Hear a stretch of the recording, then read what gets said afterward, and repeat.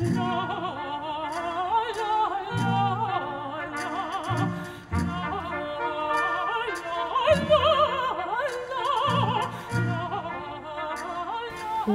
is your guilty pleasure? What is my guilty pleasure? I really like good food and good wine, but I have to be careful with both because I'm a singer and because I don't want to get huge. I love Strauss, but some of the other German composers maybe it's a little bit more, it's a little harder for me, I would say. What are the 3 items you'd bring with you on a desert island? The updated version is I'd probably bring a stereo, a Kindle, something that I could read a lot of books on, and my kid. What is the most annoying noise for me? I guess a really loud truck. If you had a superpower, what would that be? I think that's pretty easy, right? Most people want to fly. I think I want to fly. My mom used to call me Neely. I have some other nicknames, but they're private. With the way the world is going right now, there are lots of things I'd want to change, but at the risk of being too political, I will move on to the next question. Of course I do, don't you? Doesn't everybody?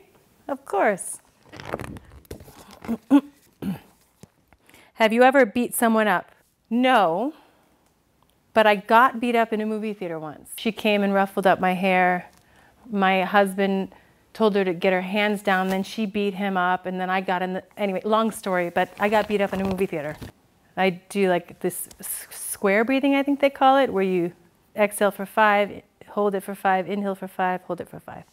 Almost always works, but I have a 5-year-old, so I can fall asleep anytime. Not young, and probably relatively suddenly. Your dream concert place. This place is not exactly bad. I mean, you can't see anything now because we're literally in the clouds, but the mountains here are gorgeous. I think some of the theaters with amazing acoustics are great, but then being in a place like this where you're in such a beautiful part of the world it's pretty special. I love Japanese food. And I have phases of things that I'm obsessed with. Like I had a Korean food phase where I couldn't get enough of kimchi, but I think I just like food. If you were an animal, I think I'd be a wolf.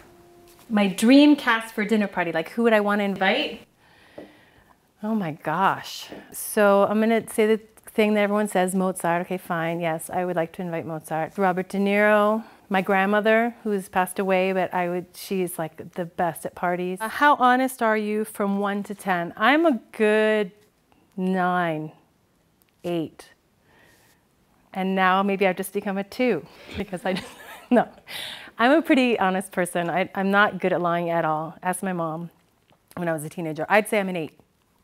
Sometimes you have to lie, you know, to protect other people's feelings. Can I say it? Fuck.